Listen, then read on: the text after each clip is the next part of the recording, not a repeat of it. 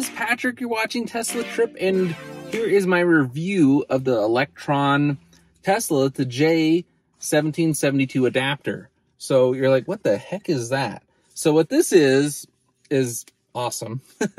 So basically all the Tesla destination chargers, or if you're a home that has a Tesla wall charger, you can use this little adapter here if you got friends that come over that have a Nissan Leaf or really any other EV than a Tesla to use a Tesla charger.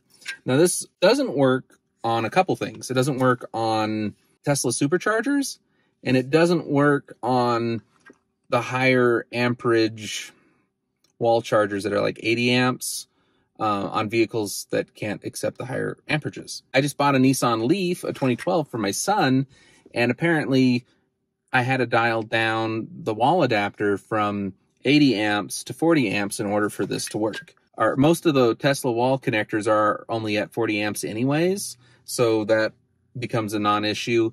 Once we did get it to connect, it's really handy because I have two Tesla wall connectors, and all we need to do is just slap this bad boy on and we can charge the Leaf on either one of them. And it makes it a lot easier. Also around town, we've got some Tesla destination chargers that it works on with the Leaf. It's a great option for people that don't want to have to buy another $500 to $1,000 wall connector for a high-speed charger for a non-Tesla vehicle. I would give this product a 9 out of 10. And really, I'd give it a 10 out of 10, except it doesn't really work on the higher amperage wall chargers. So I was sent this a while ago. I just couldn't get it to work because I didn't realize that was the case. Almost all chargers that Tesla's been putting in, all the new wall connector version 3s, they're the lower amperage. This works fine. It's just if you run across some of the older ones that were the higher amperage, the 80 amps, the 22 kilowatts, that could potentially have issues. So I wanted to share just the first experience of using this adapter.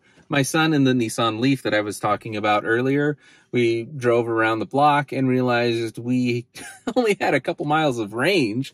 And I was like, sweet, we have this adapter. We can try it out, see how well it works. And sure enough, plugged it in and we juiced up and we were able to make it back home. So it was a little bit tight because it's brand new, like fitting in. So we kind of struggled just a little bit. But after we got it to connect physically, it worked out great. So I think after using it a few times, it'll kind of wear and it shouldn't be as hard to connect. Yeah, it worked great. If you're wanting to buy your own, and right now they've got $50 off, so it only ends up being $149.99.